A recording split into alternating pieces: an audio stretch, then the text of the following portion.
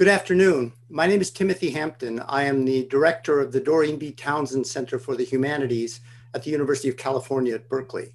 It's a great pleasure to welcome you to our event today. Our conversation this afternoon with Joyce Carol Oates was originally scheduled to occur last spring.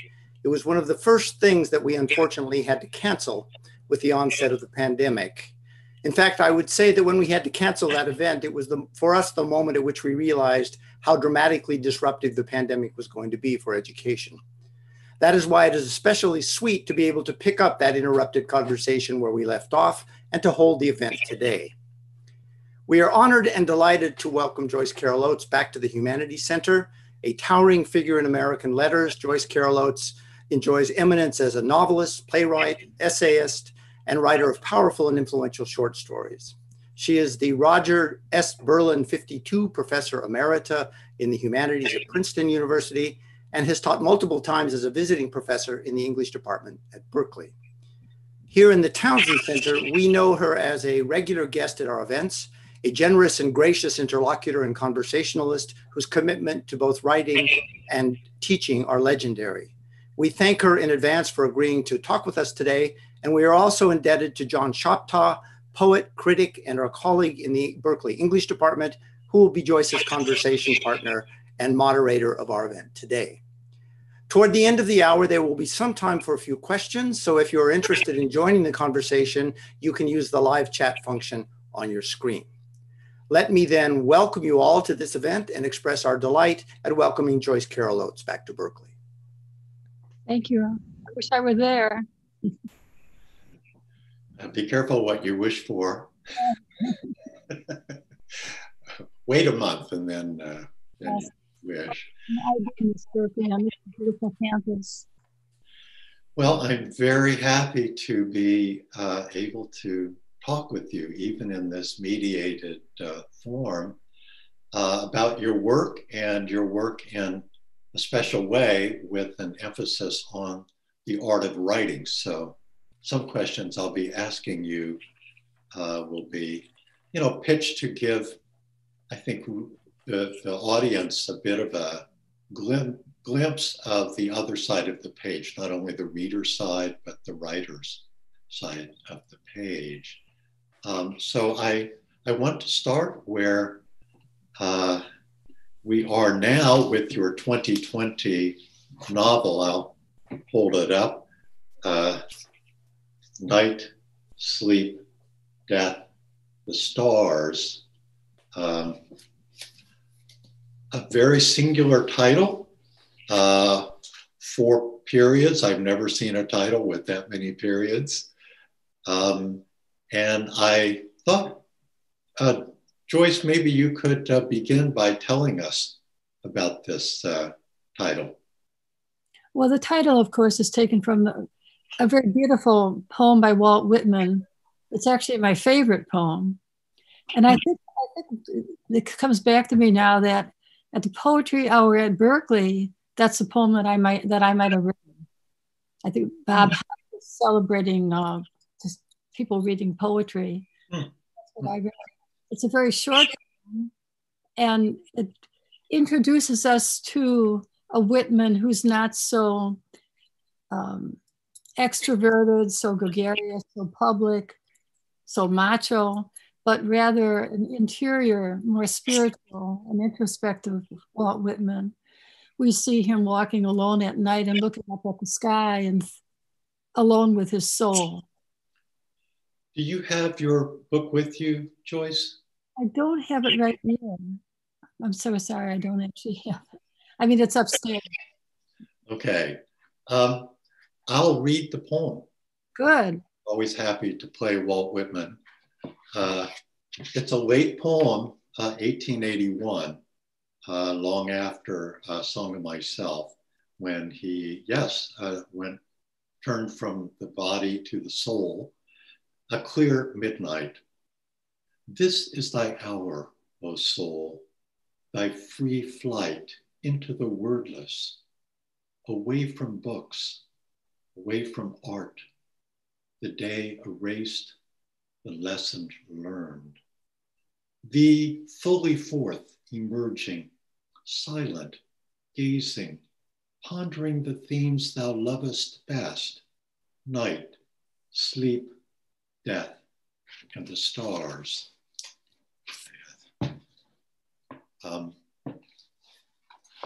So beautiful. It's quite wonderful. You know, it made me think that you could have gone with those 4 last words for your sections. And I could tell perhaps you did, in that your 4th section is the stars. I don't know if you remember whether you considered that or mainly considered it avoiding it. Why did you not do it? Well, I don't really remember. The novel evolved. Mm-hmm. So many works that are long sort of evolve over a period of months. And if you're working on something for a long time, it keeps changing. I always have a sense of the structure, so the architecture of a novel, but when I actually get in the novel, it often gets much longer. And so sections that would seem to be a certain length sometimes are longer. I think that I probably couldn't anticipate that. I knew what the final paragraph would be, and I knew what the final chapter would be, but I didn't always know how I would get to the ending. Mm-hmm, mm-hmm. Well, that's not being a novelist. That is more or less as I expected. I need to have some sense of where I'm going. And it very much makes sense that you set out in a direction, and that's part of what novel writing must be, setting out in a direction. The beginning of the first chapter, in the vigil in your first section, section 1, chapter 1, is called Wind Chimes. That title comes up again at the end of your 4th chapter. And I know there's a 4th section. I know there's a 5th section. So that you're framing with wind chimes, and it's a very important moment. Since you don't have your book with you, I'm going to take the liberty of reading a bit from this, so people can just hear the beauty of the prose, especially, wind chimes. A light, chill rain, but she doesn't want to come inside just yet. Gust of wind, a sound of wind chimes. So happy at the faint, fading sound of the wind chimes hanging from several trees at the rear of the house. Is it selfish, she wonders, to be so happy? She has been carefully pouring seed into bird feeders that hang from a wire above the deck. Corn, sunflower seeds. In nearby trees, the birds are waiting. Chickadees, titmice, sparrows. It is such a small task, and yet it is crucial to her to execute it correctly. Realizing then that she has been hearing from inside the house a ringing phone.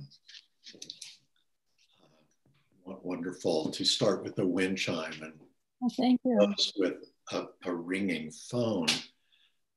It's such an immediate and intimate way of writing, almost environmental, in the sense that you have a character, not even named. You don't even have that much mediation at this point, but a style in which that character can thrive. And yet it begins in the 3rd person. And that is, again, of the way not taken. One way not taken would have been to have a narrator in the 1st person, or have the parents and the children narrate. Why, whether you remember making that decision, why do you like the way you do it? Well, I should say, when you were reading that, I could almost hear the wind chimes here. Oh, yeah.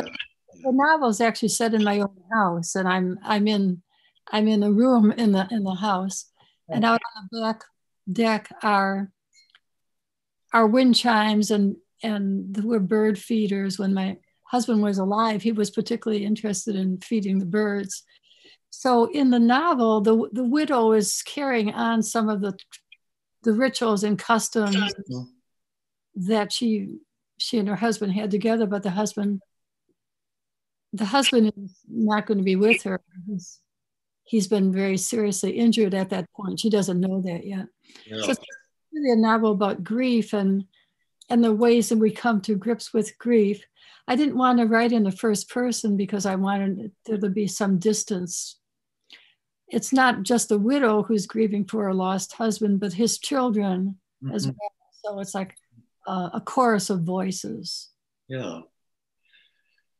It certainly, it does not give them the leverage of retrospection that a narration would have given them.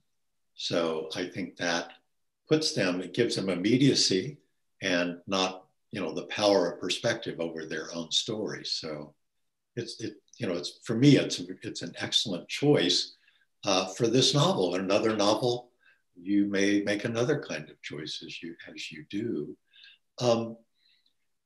So you have 5 sections, and then before the first section, you have this prologue, which you were hinting at.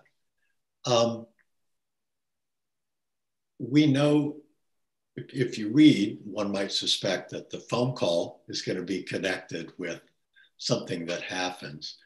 And as I was thinking, I wondered, why not leave out the prologue and just let the mystery unfold as it would? Why did you feel the need in your structure for having a prologue from the father's point of view? Well, John, you're asking sort of an unusual question because I could have left out a lot of things. Yes, no, I know. I could have left out one of the children. I could have left out several children. I wanted to write the prologue. To me, that begins the novel. It's almost cinematic, and we see from a little distance something that's happening, and then we see all the consequences that follow from the prologue. If I were to begin with the first chapter rather than the prologue, we would never see what actually happened. We would never see it. Yeah. No, that's right.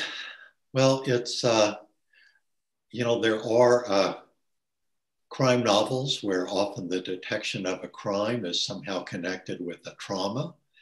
And it's certainly for one of the children, Tom, that seems to be the case. And for him, it's part of the work of mourning. It seems to be involved with solving the crime and finding justice, however he can. And I think that maybe had you not had the prologue, that kind of story would have taken over, but that's only one child's story. This is bigger than that. So I felt in a way you kind of precluded that from happening. We see everything. You give us the solution in the prologue. We see the disparity between what people think happened and what actually happened. Yeah. We have some measure of objectivity. It's like a camera has been recording what happened. Where a man he's about in his 60s, he had once been a mayor of a city. He was what was known at the time as a moderate Republican. I think they don't exist any longer. But a very decent, good-hearted, generous man who is no longer in public service. He's not a politician now. He's retired into private life. He's driving home and he sees what appears to be 2 police officers behaving very, very brutally with someone whom they've stopped. It looks like a black man or a person of color, and they're harassing him and actually beating him. So my character feels, as a white man, he's just completely assimilated his privilege. He feels that he can stop his car and go over and question those police officers and make them stop doing what they're doing, which looks like brutality. And because he completely misreads the situation, he precipitates what's a personal tragedy and tragedy for his family. So the reader needs to see how he gets into that situation and how he misjudges it. And then the reader needs to know how the police officers are lying. They're totally lying about what happens. And Tom McLaren, who's the son, he does behave a bit like a detective. He makes his way sort of gropingly and intuitively, but we, the reader, really knows what has happened. Mm-hmm. Yeah, so it's wonderful that we know in advance. It's often not the case in detective stories. So that's what, for me, that was my question, why you did that. And I feel I have a understanding of it. I wasn't writing a detective novel. That's right. I feel if you'd left it out, that would have prompted a different kind of narrative, which this is not what this novel's about. Well, I'm very interested in genre. Yeah. The thriller genre is different from the mystery genre, the crime novel, the police procedural novel, and what we call the literary or mainstream novel. They're all different genres, and they have different methods and different strategies. Yeah. So let me turn to a section, the third section or the third part, which has this curious title, namely Untitled, The Widow. I don't know if you would be happy or willing at this point for new readers to explain why not just call it The Widow. It's based on a photograph in the novel. A very charismatic, initially somewhat mysterious person is a photographer. He takes a photograph of the woman who had been listening to the wind chimes, who is the widow in the novel.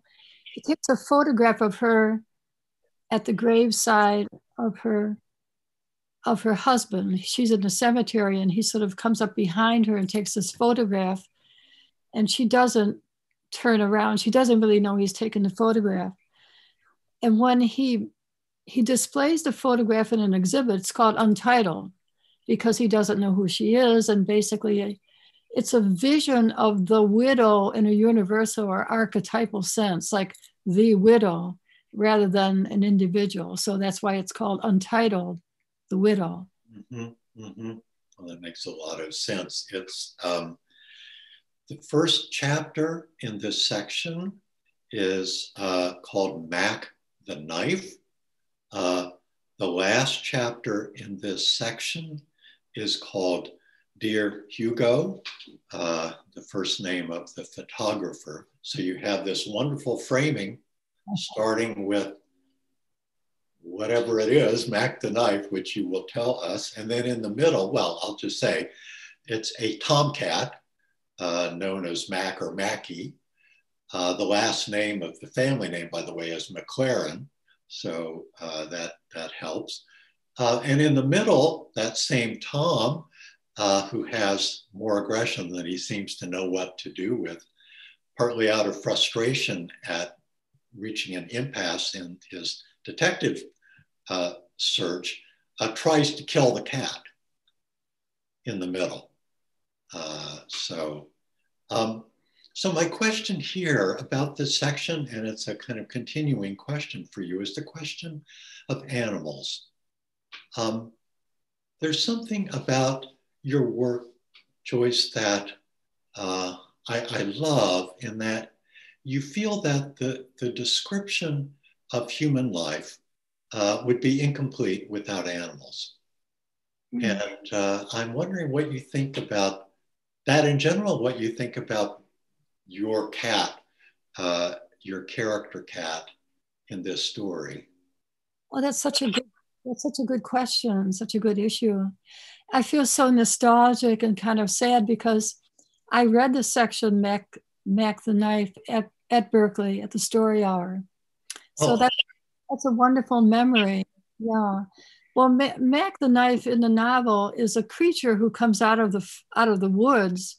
He's a feral tomcat who's had a lot of adventures. He's missing one eye, his ears are all torn, and he's scarred.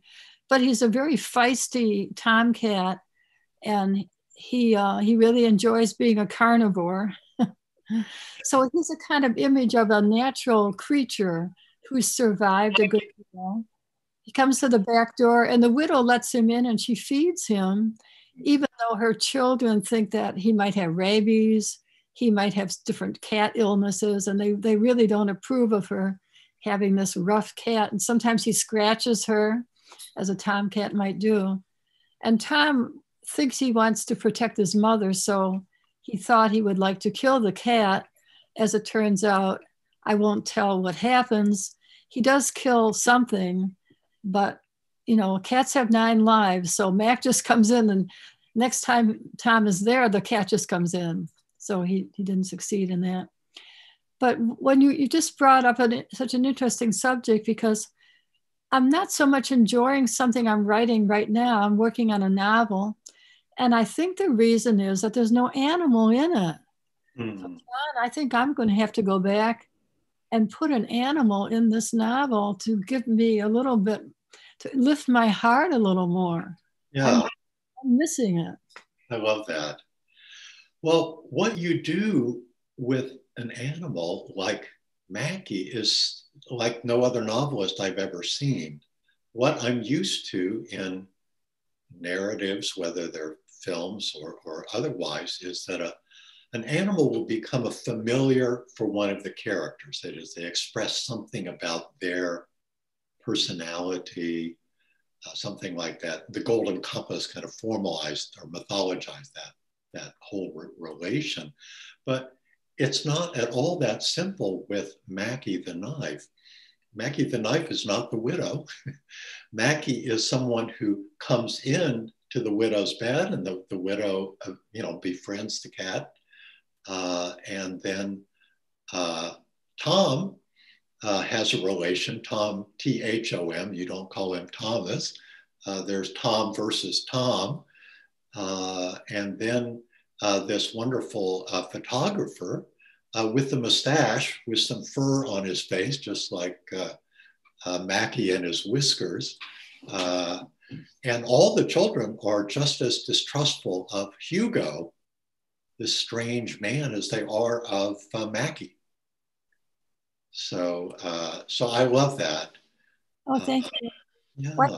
Women are, I just don't want to sound sexist, but I think women and girls are extremely attracted to men who like animals. There's something about a man holding a cat or a dog or whatever.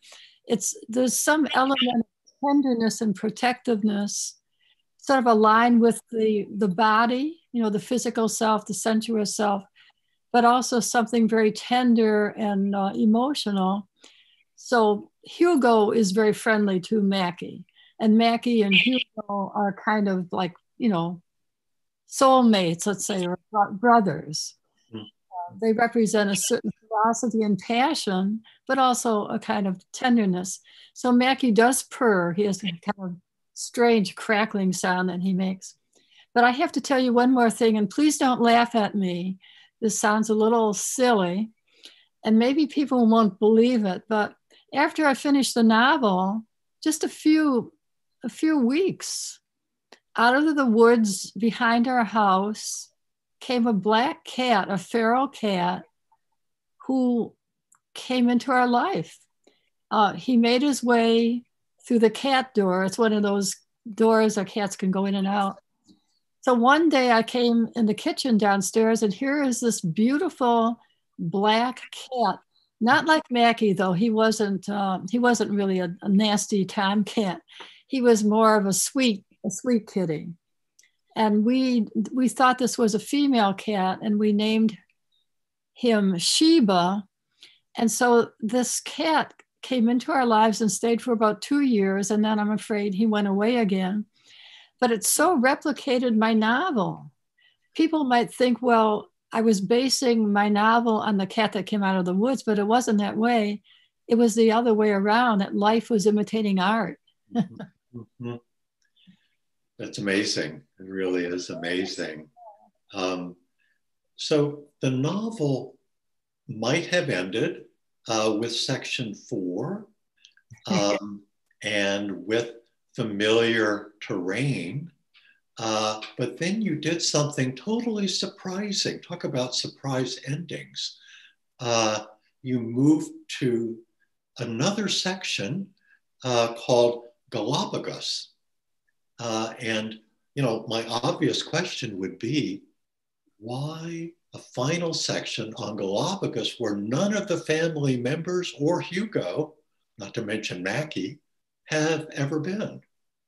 Well, Hugo's a world traveler, and he would certainly have wanted to go to Galapagos. Yeah. Well, I have to say that much of the novel's autobiographical. And you know, my late husband, Charlie Gross. Now, Charlie was a world traveler, and we went to the Galapagos together. And some of the, a lot of the repertorial element of the novel set in the Galapagos is very much from my journal.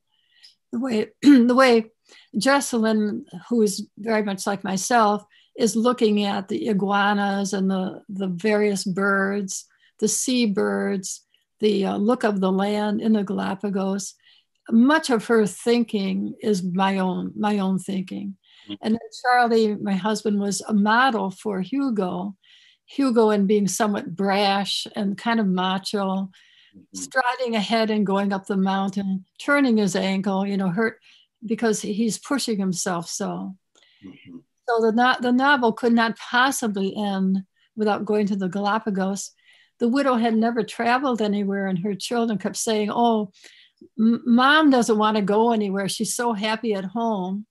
And she would never have gone by herself. But her new husband, the new man in her life, he takes her there. So it ends with them being in a very different place. So she's been sort of wrenched out of the house in which we find her, in the house in which I'm living, actually. She's been taken out of that, and she's in a completely different place. And she doesn't really know whether she'll come home. You know, she's taken a great risk. And I have such strong feelings about how we need to take risks, and how there may be times in our lives when we just don't feel we have the strength anymore to take another risk. No. At her point in her life, she did feel that she could take a risk. Well, it was certainly a risk taking maneuver to write and end a family novel on Galapagos. And I feel even beyond just being, you know, not home, you know, this is Darwin's island, and it does usher in this whole perspective where, you know, incredibly, the novel picks a perspective that is not anthropocentric. No, I'm afraid not. That's the vision you get in the Galapagos. Have you been there, John? I have not. Yeah, you should probably go. You should probably go there. It's a visionary experience, whether you like it or not. It's absolutely profoundly existential, and everything. I mean, like politics, history, everything starts to look pretty much reduced in scale from the perspective of the Galapagos. It's all about survival, and it's about becoming extinct. Mm-hmm. And that's the drama. Jessalyn was stuck. Well, she was sort of stuck in her upper middle class world. But when she's in the Galapagos, she looks around and she sees a very different world. That's the world that we're kind of afraid of. You know, night, sleep, death, the stars. We're sort of huddled together in our civilization, like around a campfire, and we need our language and our words and our poetry and our books. But out there in the Galapagos and out there in the stars, there's no language. You know, we've gone beyond what we can control or even imagine we can control. That's where I felt Whitman came in, that you moved into the wordless. Into the wordless, which is very hard for people like us John, you are a master of many poetic forms. You love to work with poetic forms and do unusual things in an experimental way. And I'm a little bit like that, though not like you. I mean, you can really do remarkable things with language. And so it's like we're like people who've learned to play a certain kind of very intricate music with our fingers, you know. Mm-hmm. And then we get to some place where there's no piano, there's no music, and there's no language. And I think it's instructive for us to come back from those places and try to express it. But it's actually pretty terrifying. Yes, that comes through. That comes through. It's sublime in that it's also terrifying. And, you know, part of the kind of campfire that humanity, many humans have gathered themselves around is the humanity of, you know, humans have this special creation, and then the human soul is immortal, and that's only human souls have souls, and that is immortal. And I think, you know, so much of human life, as most people know it who don't take up a Darwinian perspective, has this kind of quality of belief. And, you know, the edge of belief is apostasy or betrayal. And I'm now transitioning to the novel before this one, the 2019 novel, My Life as a Rat. And I wondered first if, just so everyone is familiar with, I think, a term that's maybe not so common as it used to be in Jimmy Cagney's day, rat. But what is a rat, Joyce? Well, the colloquial definition of a rat would be someone who snitches, someone who informs on someone else. And as pointed out in the novel by the protagonist's math teacher, that rats are probably less likely to snitch on one another than human beings. You know, human beings have sort of taken images of animals and used them in their own way to express human traits. But probably the rat is a perfectly natural creature and no more likely to inform on one another than human beings. Yeah, and Violet Rue Kerrigan is the rat in this novel. There is a crime that is meant to be kept within the family and then within at least the white community. And she unintentionally rats on her brothers. Do you remember how old she was, roughly how old Violet was? 11. 11, yeah. So what's curious, if to go back to your title, which is the kind of brilliance of your title, is My Life as a Rat. Not like I once was a rat or my life after being a rat. Yeah. So it's as though after being exiled, she still embodies this belief system. Oh.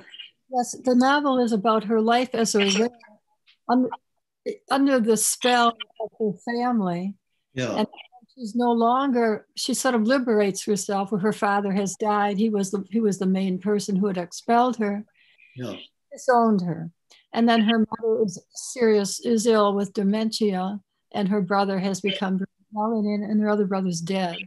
So by the end of the novel, she actually is liberated. So we don't know what her life after, the post life after she's a rat. We can tell that she's moving toward a new chapter in her life. She has someone whom she loves, who seems to love her and respect her and understand her. So he's sort of at the end of the novel. He's like, if there were another chapter, she's going to this other man, but her life as a rat is over, and she's not a rat anymore. Yes, it's a wonderful moment. I feel that's the psychological climax. We have a revelation by one of the brothers and a realization by Violet.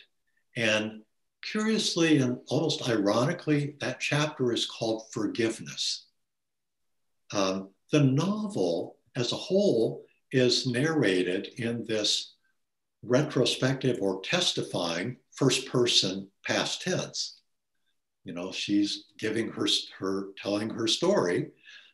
This chapter goes back to something like the beginning of Night, Sleep, Death, the Stars, but it's in the second person present tense. And it's a wonderfully intimate way of telling a story, much more so than I. Yes. And I so much enjoyed that. But I wonder, why did you, at that moment of, you know, revelation of the pure evil of her brother and recognition on her part, what was it about the second person, you know, present that really worked for you? Well, I think that was the very beginning of the novel for me when I began writing it and writing about it and writing, you know, taking down notes and writing sketches and dialogue. It was from the second person, because I felt a great identification and intimacy. One of the great fears of children, which we probably always have through our lives, is that we will be expelled from our families. Yeah. We will be disowned. We have to be the child our parents wanted. Mm-hmm. And if we diverge from that and we veer in one direction, suddenly they don't love us quite the way they used to. Mm-hmm. Some of us realize, oh, that's what it is. I'm a child of these parents, but only as long as I am their child. If I start to have a different thought or a different allegiance, or if my ethical development is a little different from theirs, they're not going to love me. So most of us veer right back in the middle, and we do anything that we can to keep that love. Now, Violet probably would have been like that, but she's so traumatized and she's actually beaten up by her brother. She's not well. She's in school. She starts crying. She has a small breakdown. So when her teacher says, Violet, what's wrong?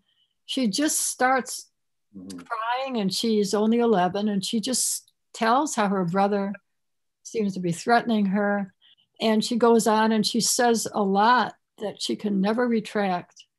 And from that point onward, she's a ward of the county. She's in a foster home. She's taken out of her parents' home because she's considered at risk, because the family has been harboring two murderers, and she doesn't feel safe. And so she never goes back home. So by speaking very openly what was in her heart, inadvertently, she's destroying her connection with the family. I'm very interested in where our loyalty to the family leaves off and our loyalty to something larger, like an ethical belief system or morality. Yeah. We're living in a time right now in the United States when there's so much open corruption and criminal behavior, really very, very explicit now. And the highest value that our President Trump wants from people is loyalty, which is like, you know, a mob boss wants loyalty. You have to kiss the ring. So I always have been fascinated by people who dare to go against their own families if they see that their family is behaving in an unethical or immoral way. Yeah. I feel in this book you have two competing senses of the truth. What is the truth? Oh yes, hi. Hi, Lilith. Listening. Hi, Lilith. No, she's not one model of the truth is the factual. You know, what happened, where's the evidence, like the bat that was used. And I'll say that this was a racially motivated murder by the brothers. A young black man was killed. It reminded me in Life Imitating Art of the fellow that was jogging. Yes. But the other model, competing model of truth that you bring up here, Joyce, is true, being true to someone, true to your family, or untrue. You know, we call it, sometimes you say a realist description, it was very faithful, you know. But someone, a rat is unfaithful, they are untrue. And this is the sense in which I see your book, this book being so timely, not just the racial crime, but this meditation on belief system, meditation on the belief system. People cannot see what's happening. And that's what Violet says at the end of that chapter called Forgiveness, where, you know, we're expecting the narrative of she goes back home and, you know, all is forgiven. We don't get that. But she says, what a fool I was. I was blind. And I look out today and I think, there's climate change. You can't see this. It's 120 in LA, etc. But there is this, your sense of truth and being true to your clan, true to your party, true to your... Yeah, your tribe. Yes. People are hypnotized by what they're told. I was also interested in the story of the Unabomber, because as you probably remember, it was the Unabomber's brother who recognized the Unabomber's writing. It was published in some newspapers. Mm-hmm. And he contacted the FBI and he said, you know, I think I know who the Unabomber is. Yes. Yes. That's interesting. He didn't do that in any glib way. I mean, it was an act of conscience. You know, it wasn't anything that was done easily or flippantly or glibly. It was something that was difficult. Yeah. And all the rest of your life after that, you have to remember that you were the one who informed on your own family member. Mm-hmm, mm-hmm, mm-hmm. He made a deal with the FBI that his brother would not be executed. He sort of negotiated that he would have a life in prison, I think, something like that. Yeah. But nonetheless, some people thought that the Unabomber's brother was a rat. And I thought that was so unconscionable and so unacceptable. He was somebody who was rising above the family, you know, the confines of the family, with an allegiance and responsibility to something larger, to society. Yeah. Well, that's a term that only makes sense within the belief system. You can't have a rat outside of that system. So, well, Henry David Thoreau spoke about some of these issues. Well, the abolitionists and John Brown, of course, were dramatizing this, you know, this paradox where you're breaking the law of the United States of America at a certain time if you help a Black slave escape. You were committing a felony and you could be put in prison. Yeah. Nonetheless, many people thought they had a higher loyalty to a higher belief system and that you should be helping Black slaves escape from their man, and move them along the Underground Railway up into Ontario, Canada. That was actually a very good thing to do, but at the same time, it was a criminal act in the 19th century. Mm-hmm. Well, I want to ask about another novel moving back in time a few years, The Man Without a Shadow, which in some ways is the most experimental of the books that I'm mentioning here. I mean, they're all experimental in that they always surprise me. They're deeply unconventional. So, but this one, especially so, if Joyce, if you could give us the scientific background to this novel. Well, as I had mentioned before, my late husband was Charlie Gross. He was a noted neuroscientist. And I'm actually in his study right now, surrounded by the complete works of Darwin and histories of neuroscience and history of science, biology, and all these wonderful books. But among the books that I did in his library, books about H.M., who is the most famous amnesiac in the history of neuroscience. H.M. died not that long ago, actually, and he had suffered irrevocable damage to his brain, I think the amygdala part of his brain, when he had epilepsy, and a surgeon corrected the epilepsy and reduced the likelihood of his having convulsions. So something went wrong and his memory was destroyed. His short-term memory was gone. He had a short-term memory of about, I think it was 70 seconds. That's right. But his long-term memory was there. So he was about 18 when this disaster happened. Mm-hmm. In my novel, the character is in his 30s. He has a longer life of long-term memory, and his short-term memory is approximately 70 seconds. So everything in my novel, all the science, all the experiments about memory loss, everything about it was vetted by my husband not once but twice. And so, and all the experiments are either real experiments that happen or experiments that might have, that would have been created. Mm-hmm. And I had more fun. It was so exciting. I came to see that scientists who are experimental researchers are really creating novels. They have propositions, they have premises. They're setting out on a little journey.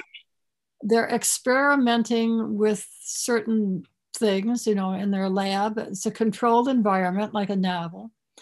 And then they're going to have some consequences. And I think in a good experiment, maybe they have some idea what the consequences will be.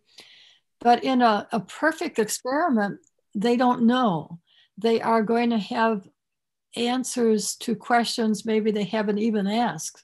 Mm-hmm. Sometimes a great research scientists stumble upon answers to questions that weren't asked yet. So I did a lot of reading and research into the history of amnesia and the amnesiac brain. And of course, we're living in America now where people are getting older, they're living longer and longer and getting older. And as you get older, your short-term memory does start to atrophy. The long-term memory may always be there. You may always remember your first bedroom, when you were a child, but it's likely you'll start to forget what you had for dinner last night. Or people see television or they see a movie and they can't remember what they saw. It's not that they have Alzheimer's, it's just part of the short-term memory starts to, it gets less effective. So the story is extraordinary, and I can see why it would fascinate you. It certainly did me. But, as someone who's never written a novel, I immediately would have said, no, you can't do that because, your character, Eli Hoops, says, can there be a person without a shadow, like a person without a memory, he says, helping us gloss the title. Maybe I am that person. And so, partly my question would be two problems, immediate challenges with this topic. One is plot. It's in the present tense and you think it's just going to be constant repetition. Where is the plot development? Are we in some kind of absurdist Beckett play that goes, or Steinian continuous present in which nothing happens, nothing develops? That's one kind of question. The other is this person, this subject or object is so out there, so seemingly unlike us. How, as a character, can you engage with the reader, having that person as a character? Well, the novel is really about the protagonist of the novel is not Eli Hoops. It's the woman who's the neuroscientist who's she literally in every way falls in love with him. She has fallen in love with the most perfect research subject. It's a field that not many people have written about. He's a real person. She can experiment with him week after week after week. She devises these fantastically, to me, interesting experiments having to do with memory. Like one of the most interesting ones, I'm not sure if I made this up or whether it actually, I probably did take place, but I think I made it up also. If you have a injury to your brain and you can't remember anything from today onward, nonetheless, you will remember everything up to this point. But what happens to you tomorrow and the day after that, you're meeting new people, but you won't remember them. Mm-hmm. So every time you meet that new person, it's the first time. But if you're somebody from your old life, of course you know that person. So one of the experiments is showing the amnesiac patient is shown photographs of people from the past. You know, President Eisenhower or Stalin or Marlon Brando or Marilyn Monroe. And he recognizes all these people very, immediately. Of course, he knows them immediately. But then the pictures start to become completely unknown to him because these are people who became famous after his injury. Mm-hmm. So now, even though everybody else knows these pictures, let's say Obama, he doesn't know who that is. Mm-hmm. And he doesn't know what day it is right now. He can tell you what was going on at a certain time way in the past, and he can recite poetry he learned in high school and college. Yeah.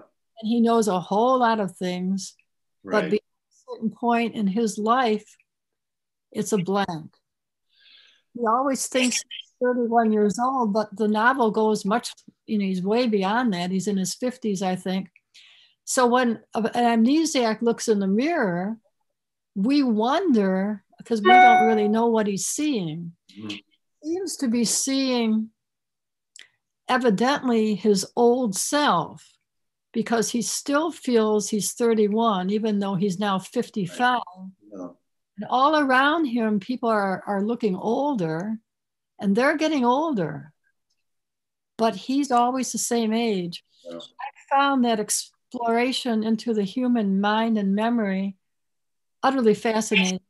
And as I said a few minutes ago, everyone's getting older and they're living longer. So we have to learn to love people even as they start to forget us. Yeah. If you love someone, say in a marriage, you may lose that person eventually to memory loss. Mm-hmm. The person may be drifting away from you, but like my character in my novel, you can continue to love them because you're loving something in them that's not tied in with time.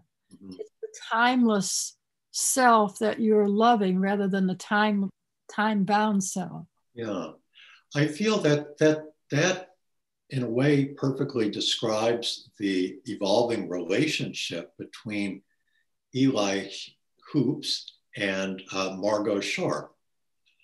She may have been a novelist scientist at the beginning, but when she falls in love with him and acts on that, she becomes a character with him in their love story. And at one point you say in the book, so long they have floated in the present tense, so long each has floated without a shadow.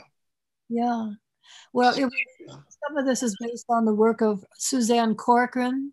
Yes. She was a neuroscientist at MIT. Mm-hmm. So she got to know HM after his injury, of course. And each time, maybe for 30 years, I think she was experimenting and working with him. Each morning when she came to see him, he had no idea who she was. Mm-hmm. But I felt that she had a strong feeling for him. My novel is not, it's not a biographical novel, it's fiction.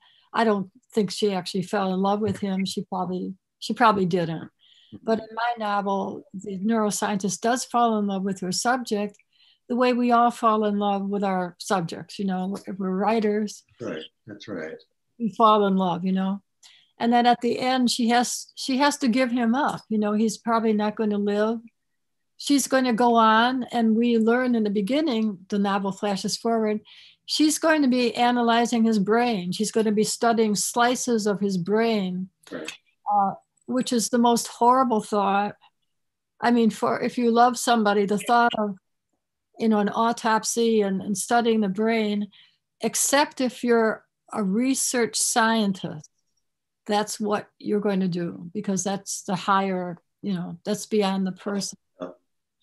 Well, there is one reason why I make the transition between this book, The Man Without a Shadow, and this book, a memoir of yours, The Lost Landscape, because what is not lost are the very vivid early memories that are recorded here. After a certain point, we don't know. we don't know what's there, what's coming. So again, there's a very lifelike quality to The Man Without a Shadow. And I wanted to ask again, in terms of your artistic choices, about one wonderful, wonderful early chapter in this memoir. It's called Happy Chicken. Happy Chicken, 1942 to 1944. And I'm going to read the beginning of it. I was her happy chick. No, I was her pet chicken. I was Happy Chicken. And, you know, the immediate question would be, why not do it in the more normal way? It was my pet chicken. I called it Happy Chicken. Why did you make the chicken the narrator of this episode, of all the things to do? I just have to laugh, John, because I've never had an interviewer ask me so many questions that are not answerable. Like, you know, why did you do what you did, John? Like, you, and I said, why did you call your what Times Beach or whatever? Why didn't you call it something else? And why? But we'll leave that for another conversation.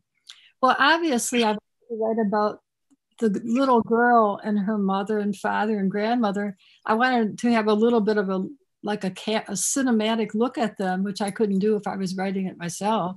Yeah. The pet chicken was a real chicken, Happy Chicken. I had oddly thought that Happy Chicken was a male, but Happy Chicken was obviously a hen. So everything was kind of, you know, when you're a child, things are weird. I could have written about a pet cat. I had many kittens and many cats who are my pets, but only one Happy Chicken. And I remember this chicken. I should say that I was in charge of the chickens. Now, John, you grew up in a family and a background a little bit like my own in Missouri. Were you on a farm? I was near a farm, and my first work when I was in grade school was farm work. So I did do farm work pretty early on. Did a lot of work like that. Well, I was in charge of the hen house. You were in charge of the hen house, okay. Feeding the chickens and gathering eggs. Yeah. So the first thing, if you're a farm child, you're always working. Everybody in the family has chores. Yeah. You know, children getting an allowance for not doing anything is totally crazy. Like nobody would understand that. And in the rural America, we all worked. And so Happy Chicken is telling the story. Then I'm also able to leap ahead in time. And I can almost not read that without starting to cry, because the ending of it is so devastating. You know, memoirs are so hard to write, because as soon as you get a little older, people in your memoirs are no longer alive, and you look at them and you think, oh my God, I can't believe I've outlived my parents. You know, I love them so much, and my grandfather's been dead 50 years. How is that possible? Well, it was great not to have the retrospective look back to cast the adult eye over this. And instead you give us, you know, what Blake called a song of innocence. You know, it's a story of innocence. And I love your choice of narrator. We have a couple of questions, which I'm going to read. One question is, Fantasy Realm Productions asks, when referring to the prologue, you gave a thorough description of your character. My question is, how deep do you plan out your characters before you begin writing, and how much arises along the way? Well, that's a good question. I didn't really talk about this. Before I start writing, I do a lot of thinking. I like to go running and walking. There's a hill here, Bayberry Hill, which is near my house. It's about a mile away. And so I run up Bayberry Hill and back. And almost every day when I run up there and come back, almost every day I have a new idea. I think of the place where the ideas are is somewhere spatially, not in the house. It's somewhere that I have to go to. So people ask me where I get my ideas from. It's really that I go to the ideas rather than they come to me. Mm-hmm. Running and walking fast takes me out of my own head, actually. And I'm going to some place and I'm thinking about the characters. They more or less are completely, they arrive pretty complete to me. I know what they're like and I know what they look like, and I sort of know them from the inside. So when they start talking, they say things that are characteristic of them. Mm-hmm. Characters in my novels speak from their own personalities. A violet in My Life as a Rat is very different from the young people in Night Sleep, Death in the Stars. She's a different person. I can imagine her. So I don't have any trouble doing that. We all know that there's a self much deeper than our personalities. And this self emerges at night when we're asleep, and it's a sort of unconscious, almost like an oceanic waves and waves of a deeper personality. You might call it the soul, but the narrow personality in the daylight is just one little tiny fraction, I think. I have a follow-up question to Fantasy Realm Productions. Do you find it harder to imagine or write a character who is closer to you, closer to your experience, or easier? For instance, Jessalyn, back in forward in your new novel. Well, Jessalyn is very much my own self. She is somebody who was a wife and a mother, and she didn't get to do. She had wanted to be a teacher. She was interested in art and poetry also, but she fell in love, and a man loved her very much. So she got married very young. So it's almost as if that could have been me if circumstances in my life were different. It's very natural for me to write about Jessalyn. But speaking generally, I think it's harder to do a self-portrait in art. It's much harder to do an objectively convincing self-portrait than it would be to do a portrait of another person. Mm-hmm, mm-hmm. Well, that's interesting. Writing your poetry, if it's this person, it's not really you. Yeah, well, it's. I mean, I think of method acting in a way as character writing. Yeah. But there's some actors. Cary Grant, he was just Cary Grant, whoever else he was.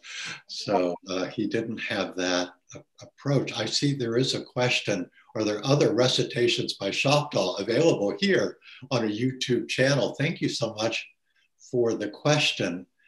I know that on the UC Berkeley website, there's something called the Holloway Poetry Readings, and that's a good place to find a lot of poetry readings. It's excellent. I heard John read on YouTube just today. He's wonderful. Oh, so I am on YouTube. Yeah. And your hair is not changed. I'm poet here. I love it. It's great. Well, listen, if we don't have any more questions, I think we might adjourn. We've gone a little bit over, and I know people have to run to their next class. At least that was then. So we can end with our cats. Yeah, let's let's end with our cats. So Lilith, goodbye Lilith, and goodbye owner of Lilith. Joyce, so there's a stretch and a yawn. She was so thrilled. She was absolutely thrilled to the whole thing. So with that, I'm going to raise my hand and say goodbye. Bye. Next time we'll do your poetry. Bye-bye.